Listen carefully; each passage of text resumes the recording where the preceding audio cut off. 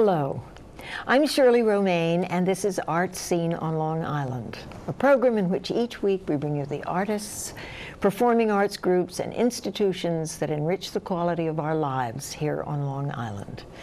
My guests today are Dedrick Johnson and Lloyd Means, who together have created a remarkable film about a Long Island community, its history, and its struggle for equality politically, economically, and educationally. It's really quite a film. It's Spinney Hill, the African-American history of Manhasset and Great Neck. And it's a film that includes interviews with key people in that community. Lloyd is the editor and the technical director. Dedrick is the writer, and he lives in Spinney Hill. And Lloyd grew up in Great Neck. So we have two authentic people who made this film. Absolutely. I'm really delighted to have you both here. Thank you. Thank you. It's so great that you could make the time to come. Our pleasure. Yeah. Anyway, the film is really terrific. I'm honored to be able to do this. But I did Google you. I didn't have a lot of information. I thought, well, maybe I'll get some extra stuff if I Google them. But it says something very interesting. So let me just share it with you. You probably wrote it, but let me just share it with our viewers. The African-American history, Spinney Hill, the African-American history of Manhasset and Great Neck, is a vast and dynamic history here put together in over 20 interviews, and it's the story of one of Long Island's best-kept secrets. See, so we're going to have to find out about that. And the Spinney Hill story told by those who witnessed and influenced some of the remarkable milestones and challenging losses. So I think that really says it very well. Whoever said it very well. Yeah. You're the writer, yeah. So it's great. Well, I really want to know what the secret is, but maybe we'll find that out as we go along. Sure. Unless you want to, well, we should have some suspense.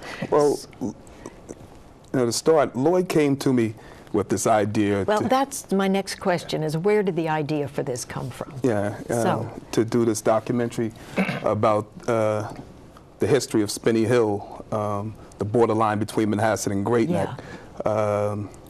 F. Scott Fitzgerald's East and West Eggs, as it were, in his classic novel, The Great Gatsby.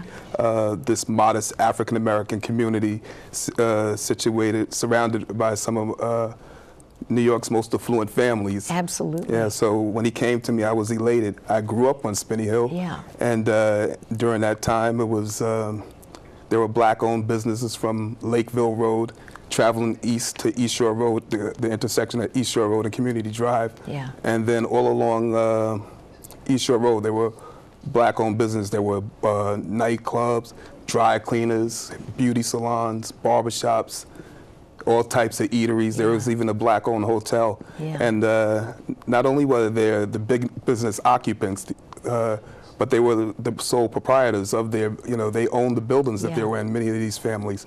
And it was a totally different place from what it is now, and it was very alive. So when he came to me, I was ready to go. Yeah, but it was essentially your idea about doing it. One of the gentlemen saw the 100 Years of Manhasset and felt that we had a small, it looked like we had a small part in the community. And so I put to Dedrick went to work researching, finding out information, and then we started the interviewing. Yeah, oh, that's so interesting. But that was my first question, really what got you going? And I guess it was, just really reading about it and saying, let's make a movie. Like Judy and Mickey, let's make a movie. The other thing, did you sort of begin with a picture of what you wanted, or did it sort of evolve as you went along? It did evolve. We kind of set out to approach certain issues such as the integration of schools and urban renewal, and we had an idea of what we were looking for, but it did evolve because people like Grace Walker was very, she helped out a lot because she offered us new angles and new different ideas because of her history, her personal history. Yeah. She dates back, she was talking about things that happened during the turn of the century with her mom and so forth. Yeah. So that really opened up new doors for us. Yeah. Well, it's interesting. You brought some clips from the film, and I'm so glad you did. And they sort of tell us some of the questions I want to ask you. So why don't we look at the first clip? And, you know, can you set it up for us? Tell us what we're going to see. I believe the first, I think it opens with jobs, and you'll have Grace Walker, like I said, talking about, you know, when her family was here, maybe in the early 20s, and the work that they had available. So, you know, a lot of people were coming from the South during that time, trying to get away from the laborious work of the fields, and here they had they had the idea that they could, you know, fare better here on Long Island. So. Probably somebody was here, you know, like maybe a few families came with the families who hired them. And I guess word got back, because it's kind of an interesting, you know, it isn't Pittsburgh, it isn't Detroit, it isn't Chicago. It's, you know, where a lot of people from the South came. Most of those people came from Athens, South Carolina. So it was, you know. It was like the word. Exactly, they got the word and everybody came up, Yeah, okay, let's look at this first clip. Okay. In 1920, that was the time of the Gold Coast era. That's when the wealthy people were coming here and building these large mansions. It wasn't that much jobs in the South other than picking cotton, picking tobacco, or, you know, hard labor. So they come up, especially when the people started to hire, the rich people in Great Neck started to hire women to come and work in their houses, you know, day workers and week workers. You know, that went on for many years, you know, up until maybe into the 1970s. There was a strong influx of girls coming from all parts of the South to work on the sleep-in jobs. My uncle was a chauffeur at that time. That was considered a real plush job. And the women did housework. I mean, you had 80% probably of domestic workers. When my parents came, domestic, that's where they came. I mean, you know, they came looking for more money. And if they didn't have the skills, if like my moms who finished 6th grade or somebody, what else are they going to do but domestic work? And so you had you had some exceptions of people, like the Powells maybe, who came, who were fortunate to buy cabs, but there was those were the exceptions. But I would venture to say that most of, with the exception of a few who worked for the town, like the Swingins and some of the other people who worked for the town, is that at least 70% of the people probably worked in domestics. And that's why we felt we needed job opportunities, we needed job training. There were some people in the community, like Mel Greenberg was one, I don't know if you know about him. And he had a factory, and he took people and trained them. Interesting, you know, about how they got here. That was one of the questions I wanted to ask. And a good deal of research. You touched on the research.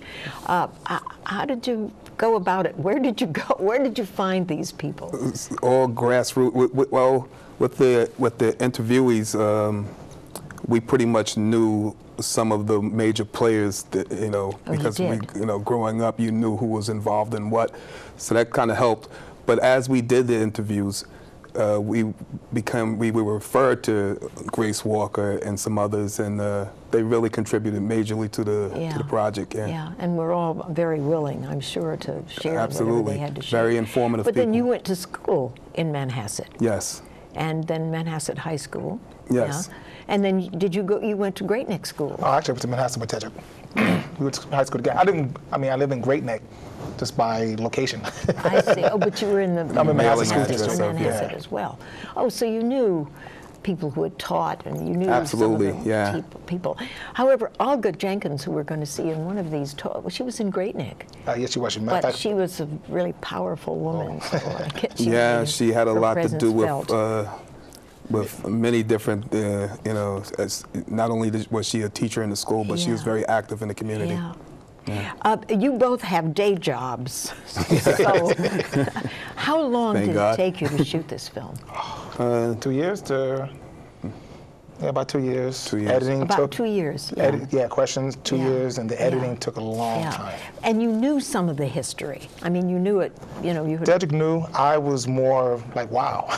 Yeah, yeah. Yeah. Listen, we have another clip. You brought us a wealth of riches here, so Yes. let's have a look at them. I believe What are that- we going to see? I What's believe the this next one is the integration of schools, and I think it opens with Grace Walker again. She's talking about how her mother had gone to a desegregated school, and how it had changed over the time, and as more people came in, the government had changed, and schools had changed, and then the schools became segregated, and by the 1954 or so forth, Ruth Robertson will come in and she'll explain to you how it was when she came from South Carolina. Okay, let's see the next clip. But I'd like to show you the pictures when my mother went to school. Lakeville School was, there were as many black as there were white as people after the 1900s. I feel that it got to be more prejudiced than it was when everybody was poor, everybody was farmers, and the government wasn't as strong as it became. The greatest shock to me when I moved to Manhasset was that here I was in Manhasset, New York, coming from South Carolina, which was had segregated schools, but coming to Manhasset, a rich, supposedly be a rich area, to find that there was a segregated school in Manhasset. There was the Valley School, which was what you now know as EOC, and that's where the kids went from K through 6. And the teachers were very lackadaisical, and by the time they came to the junior high, which is where they were integrated, they were behind, and they were uncomfortable. The Manhasset Valley School, which is not EOC, the community center. Yeah, you can still see the school sign, Manhasset Valley. You can barely see it, and of course the cornerstone says 1929. Now, education, that's all so interesting. You know, we don't know this. I mean, I live right next door. I live in Great Neck, and I don't know this. And I go through Spinney Hill. I can't tell you how many times up and down the hill. And of course, we want to talk about how it looks now, which is really wonderful. But what I wanted to ask was, education, though, was really key to the struggle, wasn't it? Absolutely, yes. Yeah. The integration of schools was very important. Again, as Dr. Jenkins says, you know, the education they were getting, or I think Ruth Robertson touched on it in her interview. She was saying that the education that they were getting, they were behind the other schools in years, and it made a tremendous difference, and that shows because the child that was that the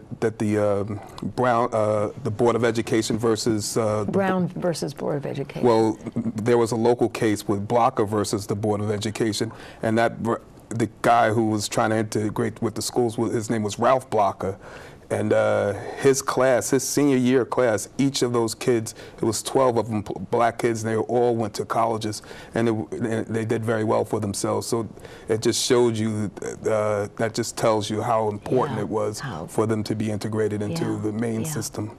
Did you both go on to college? I assume that you did. Where did you go? Yeah, I went to Syracuse, in the corner of Syracuse. To Syracuse? Syracuse. Yeah, Oh, Syracuse so did my University. husband. Great.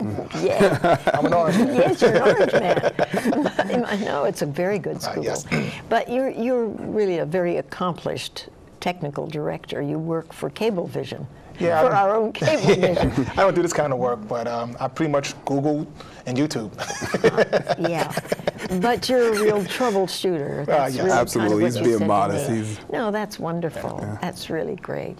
You don't have to be an atomic scientist or a nuclear or whatever. You can be a troubleshooter, and it's really very good. And how about you? I didn't attend a university. After high school, I went straight to work. Yeah, it was different times then. Yeah, but now you work. You work at North Shore Hospital. At North Shore Hospital, Yeah. which is easy.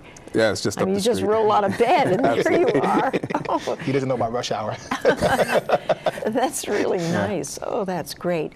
Just one question. You were talking about the community and the businesses and the shops that were there. And I'm trying to picture in my own mind, were they along Northern Boulevard? Were they along, they weren't on Community Drive, because They that's were always been residential. along I Northern think. Boulevard from Lakeville Road to traveling east to the intersection of East Shore Road and Community Drive. And then all along East Shore Road, there were black-owned businesses on both sides of the street. It's see. like that mile I stretch. see. Yeah. And of course now there's really nothing. There's the playground and the swimming pool and all of that. Yeah. But were those businesses, or were they on the other side? Well, Whitney Pond Park, are Yeah, you referring Whitney to? Pond. Yeah, that's been there for at least 1970s. Yeah. So it's been there quite a while, and Yeah.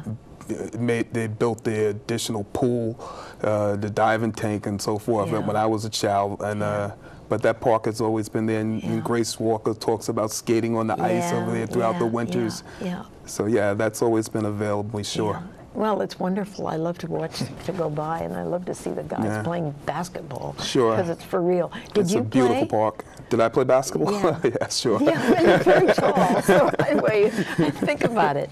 No, it's really great, and it gets a lot of use. I mean, it gets dark, you know, they do it in the at night, which is really... That place stayed busy like every night. Yeah. You would have to just wait for so long just to get on the court because there was so many people out there. You know, isn't it interesting that you have that phenomenon at the tennis courts in Great Neck, and you have it at the basketball courts in Manhasset, which is so telling, you know, that's it. That's the culture. That's it, yeah.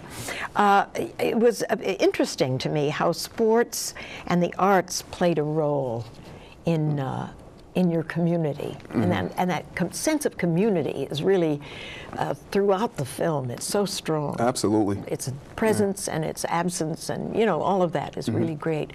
But tell us a little bit about the sports and the arts, and then we're going to see another clip. Well, I mean, sports and the arts, rather be drama. That was The center. the community center that really led the way with all of that. You know, we grew up with at the community center. They had music programs. So I guess we'll talk about that Next clip. in the next clip. But Yeah, well, let's go to the next clip because it's about that. Let's go to the next one.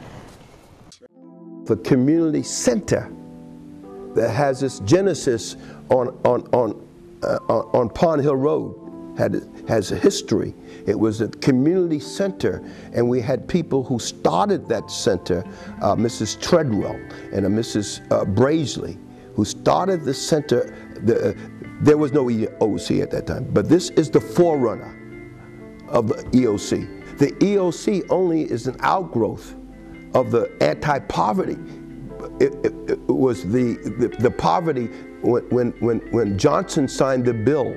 If you recall, I forgot what it. But and they received monies to be able to stimulate communities. That's how the EOC was birthed. Oh, the earlier years of the Manhasset Community Service Center were great years. Great years. There were a lot of activities, as I stated before, at the Manhasset Community Service Center. Now, when I talk about activities there, I'm talking about activities from the science club to basketball. We had sewing. Mrs. Batillo was in charge of sewing, and then you had the music, Mr. Maynard, and then Mr. Conway was in charge of the gym and the activities in the gym. They had a jukebox room. Some years later, even downstairs, they had a woman come in and redecorate, which they made into the coffee house. There were sponsored trips out of the community to see shows on Broadway, to go to certain events. Even the basketball team had a league in which they played against other centers in the Long Island area. So there was always, and then Mrs. Braisley, she had African dance. There was always activities going on during the week. And in the summertime, my first job was given to me through the Manhasset Great Neck EOC through their summer program. That sense of community, it was so strong. I mean, really, it's one of the most, it's the major thing that came out at me after seeing it.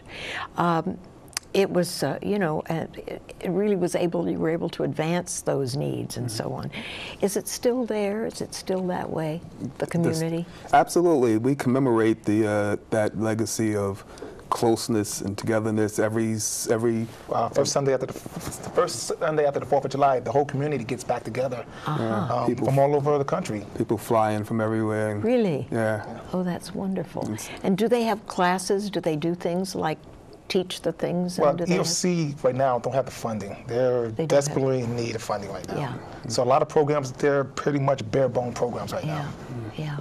Well, you talked about the businesses that used to be there. Yes. And, you know, that really gave it another kind of community shape. It was like you could go to those shops and do what you had to do, shop and groceries, I'm sure, and everything. I remember as a small boy, I'd go into the barber shop and my barber, Ray, would stand up over his chair with his big cigar clenched in between his teeth and sharpening his razor against those leather straps. And he'll have his friends sitting along the wall and they're reading their newspaper and listening to the ball game, probably discussing Willie Mays or something. Perfect, perfect. But what happened to it? Well, there was a project that was called Urban Renewal, and I think that was headed by the town. And I can't be. I don't want to be not. I don't want to not be accurate in saying what I. But well, what do you think? They were displaced. They were asked to move out and then move into the trailers until the redevelopment of that corridor happened, and they moved out. The buildings were torn down, and they never moved back. And in the next clip, I think they'll talk a little bit about that. Yeah, let's have a look at the next clip.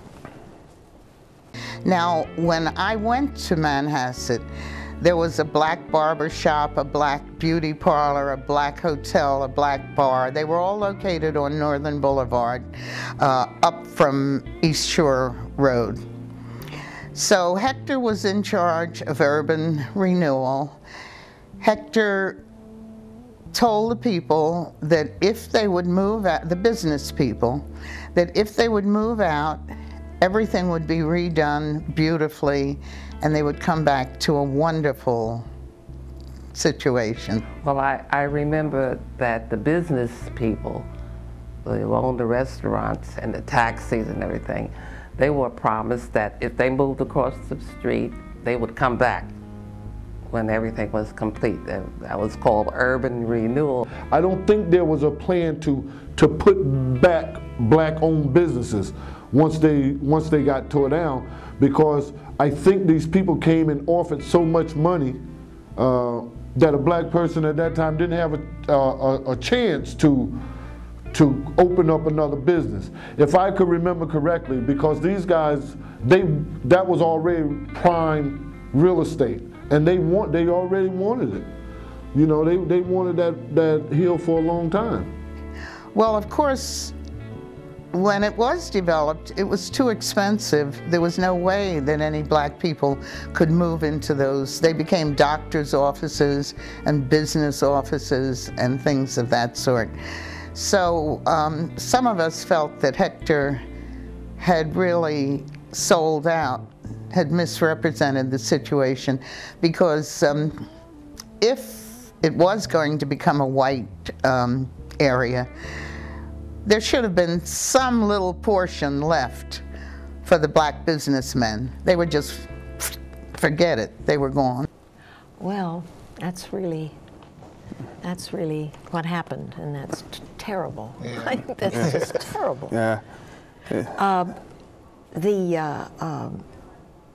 Listen, the secret. You know, we talked about the secret. Yeah. Is there another secret? Well, the secret is that no one, you know, people who have come to Manhasset within the last 20, 30 years have no idea that Spinney Hill had ever existed in such a way. Yeah. So that is the secret. That is, okay, the secret is just knowing this history. Exactly. I mean, the demographic is changing, and the fact that as a minority we had an impact in the community. Yeah. So I want to put the information up on the screen. I think this is a film that really must be seen, not just locally, because I think what it says is about our country. You know, it's not just Great Neck and Manhasset. It's a really important film that you've made, and I'm so pleased that you came. It's wonderful. Let's put it up. Thank you. It's Spinney Hill, the African American history of Manhasset and Great Neck, and it's available. I mean, if you want to go to the website, it's manhassetgreatneck.com. And I really think that you miss it at your own peril. It's really awfully good. But how do you see the future? Because it's been renovated. The housing project, where I think most people where most people lived, has been renovated, and it's just beautiful. Yes, it is very nice. And how has it changed? Has it made a change in the kind of the sense of community and what is there? Well, we're welcoming new families to our community, and we're making new connections, and it lives on. Now, is it essentially still all African American? No, we have quite a few Hispanic families that have moved into some of the apartments after the renovations were done. But they're our family too. Yeah.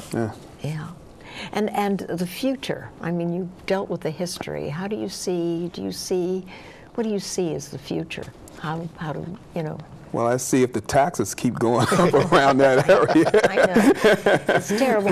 No, I very often ask the question, like, if your best wish were to come true about the community, what would that be? I like more money towards the center. We need to get the center back having programs for the young kids. Yeah. We was fortunate enough to grow up where there was always something for us to do. Yeah. These kids don't have that anymore. Yeah. We had a place to go after school, had a place in the summertime to go, and these adults who shaped us to be the men we are today, that need to be passed on to the next generation. Yeah. And the center's a great location, and it's able to help people if they had the funding, which unfortunately it looks like they're not getting enough funding. Yeah. Not like they did in the past. I'm sorry to hear that. There are other things. There's the computer. There's all that other stuff that's going on that didn't. But there's nothing like having that community center. Listen, I want to thank you both so much. Thank you for having us. It was really terrific. And I tell you, you miss this film at your own peril. It is available at the Great Neck Library if you want to pick it up. But I think you should get the film and show it, because it's a piece of American history. It's Manhasset and Great Neck and the USA. I'm Shirley Romaine for Art Scene. See you next time. We love Great Neck in Manhasset. We've seen a lot of changes over the years. We've seen a lot of buildings being torn down. Remember, there was quite a few businesses. There were barber shops. There were stores that were black-owned. There was Hotel James, which was owned by Tommy James. There were properties that all up and down Northern Boulevard, on the left and the right, that were black-owned. So I often say that those people were role models